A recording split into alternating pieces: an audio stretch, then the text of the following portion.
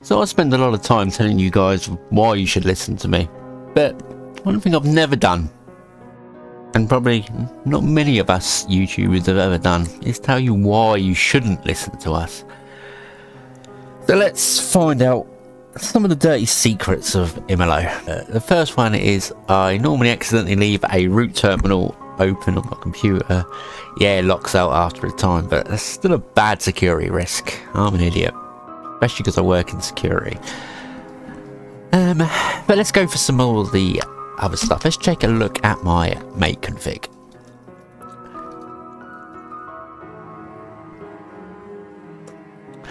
So, as you can see here, I have got graphite turned on. Now you're going to be asking, why are you running graphite for?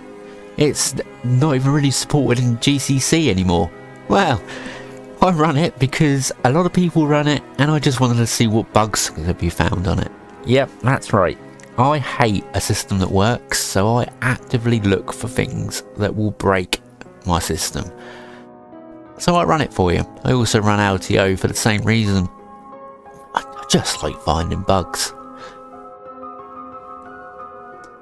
I mean, if that's a reason why you shouldn't really copy me on how I daily run a system, I don't know what else is. What we got else here? I just comment stuff out when I want things to work. Look at the state of these use flags. I mean, package.use, Immolo? Come on, mate. At least I put some comments here. You can tell I did care once. Another thing I do is run except keywords Tidal AMD 64. Yeah, I like testing packages that are brand new. I don't run it because it's the arch experience, as a certain YouTuber says. I run it because I like to find bugs. And this is why you shouldn't copy my day-to-day system, because I just don't want a stable system. I want things to break. I've also accept all licenses. I don't really care about licenses. I like Nvidia as well. That's going to get some of your goats up, but you know, for me, I've used Linux for quite a long time, probably longer than some of my viewers have been alive. 20 odd years now, I think 23 years this year. I have had top quality support from Nvidia all that time. I ain't switching to AMD. Like, when a company's looked after me as well as this company has, they deserve my money.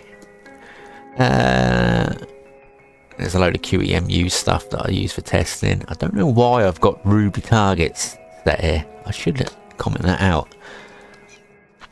And there's a bin cache random thing there. I need to be better at commenting actually what I do with my system. I've got no idea what half this stuff's here for.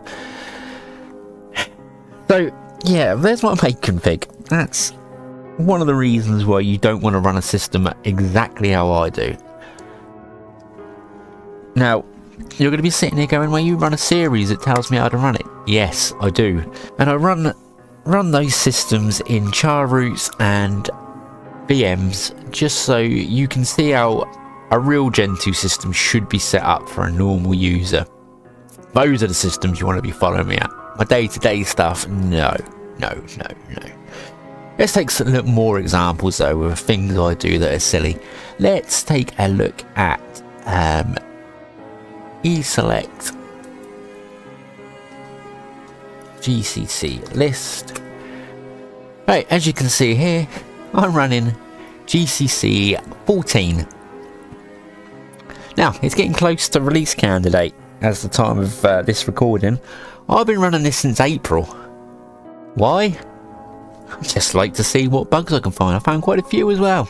And thank you to everyone that's fixed those bugs for me.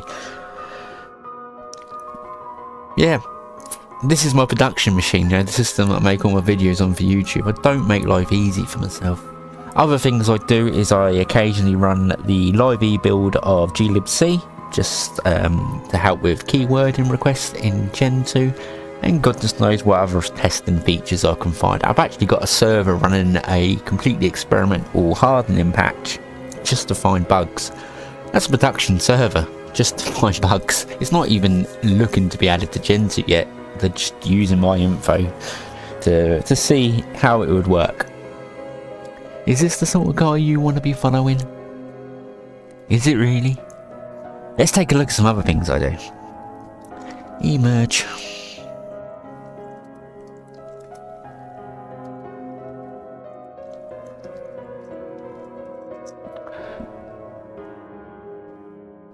I run the live eBuild version of Myuu.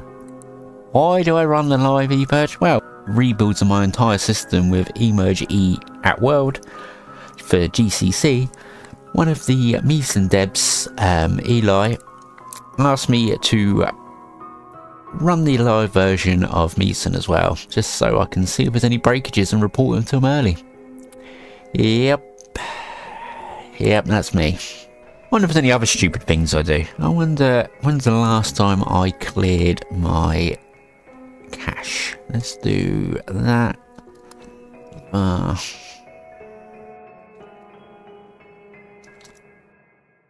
Disk files.